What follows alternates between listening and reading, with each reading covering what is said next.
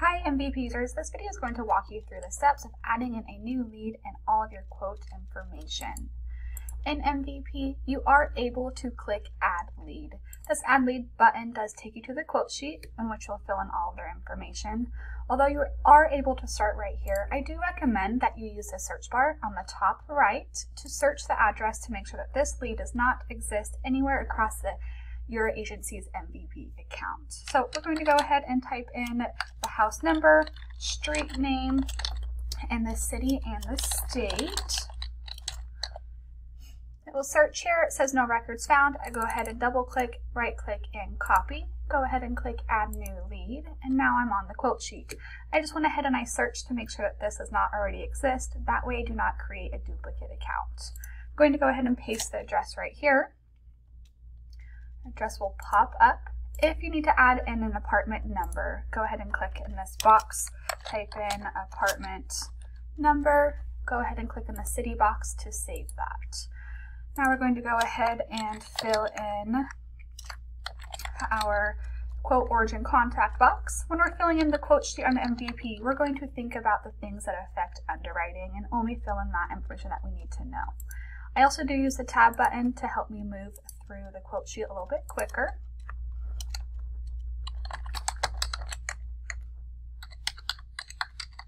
All right, it's very important that you are receiving permission to text. Be sure to check this box once you have received permission.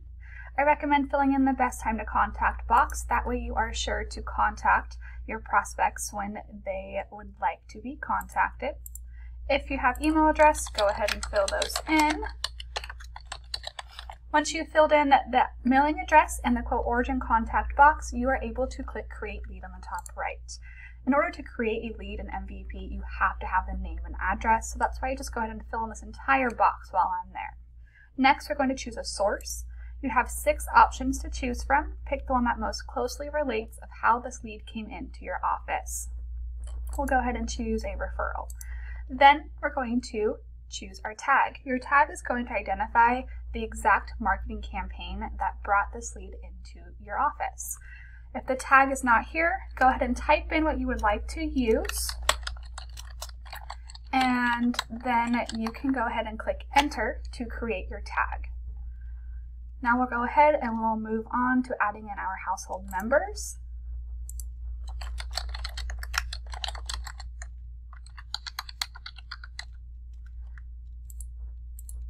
All of this information is optional, it's up to you. Again, if you have this information, if it affects underwriting, go ahead and fill it in. I'm a big fan of filling in the occupation, even if it does not qualify for any discounts. That way I know. Go ahead and fill in the household relationship and save. If there's any other household members, please make sure you add them in right here as well, as they will show on the quote comparison. Make sure once you do your quote and your quoting website, you transfer over their risk rating or credit class. This is very important information to have. You do have enough information at this time to start your quote, and I recommend doing so at this time. Before you can add in your quote data into MVP, we need to make sure we add in the residents and the vehicles. We're going to go ahead and click Add, copy the mailing address, so you don't have to type it in again. And if you would like to, you can fill in any of these boxes if you would like to have this information in MVP. If they own a second home, please go ahead and add in the second address. That way you are able to add in a quote for that home. Go ahead and add in our vehicles. Again, we're going to fill in the information that affects underwriting. So if you have this information, any of this extra information, fill it in. However, the year, make, and model is all that is required. Go ahead and get all of our boxes filled in. And then we're going to move down and we're able to add in your quote information. I like to start the habit of adding in any tickets or accidents first. That way I don't skip over it later once it gets lower down to the bottom as you've added in your quote data. So we'll go ahead and add this in. We are only going to add in tickets or accidents that affect underwriting. So we're not going to add in any comprehensive claims. Pick the vehicle involved, the claimant, and then go ahead and put in the claim date. And then you can check at fault. So now that you've got your claims in, go ahead and start adding in your quote and the competitor quote's information. Out of habit, I always started with the competitor quote. Go ahead and add in the policy number if you have it.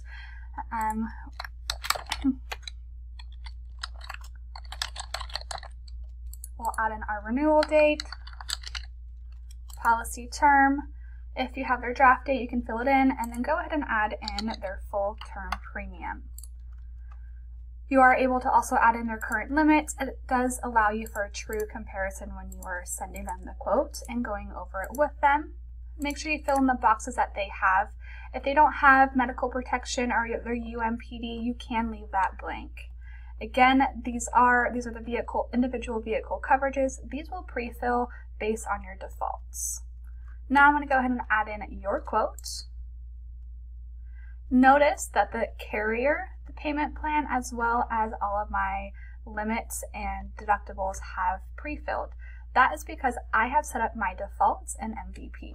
So these will pre-fill every single time. Definitely does save some data entry time. To learn how to do that, please visit our Setting Up Your Defaults video.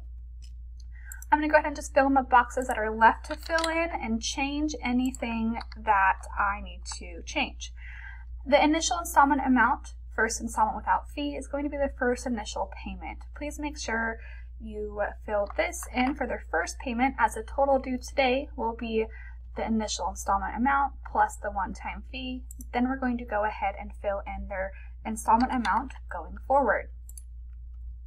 If we have the Show Annualized Premium box checked, it's going to show an annual premium and not just a 6-month premium. If you would like to, you can uncheck this box as well. You are able to add in additional payment options. Here are pre-fills or defaults. If you want to go ahead and change them, you are more than welcome to. It's much quicker to change a few than to have to fill them in every single time. This is your endorsement box for any extra endorsements you're adding to this auto policy. All right, there is our auto quote. We're going to now go ahead and add in a home quote. There's a box here for claims. Go ahead and make sure you have the correct property address and our claim date. And there we go. All right, now we can go ahead and add in your quote. Here's the address that is added in the residence box up top. I can make them the owner or the renter. Here's our residence type. Our carrier has pre-filled thanks to our defaults. Let's go ahead and put in our effective date. Here's our payment plan. And then we're going to go down here and fill in the coverages that you've gotten from your quote that you did. Go ahead and fill this in. Notice that when I filled in the dwelling amount, I'm going to use the tab button to move over. My deductibles have now pre-filled to a 1% because that is what I have my deductibles set at. We'll go ahead and just fill in these coverages that you have on your quote. Make any changes to your defaults that have already pre-filled for you if you would like to. If you don't want all of these deductibles to show on your quote, go ahead and uncheck the ones that you don't want to show. Be sure to type in any extra endorsements you've added, any specific coverages, if you've named any jewelry pieces, things like that, you can add it in this section. Again, you can also add in competitor quote using this button. Once you've added in your quote information, you are able to click Convert to Prospect. This prospect will now be found on our Awaiting Prospects Call View page. Once you go over your quote with this prospect, you will mark them as quoted.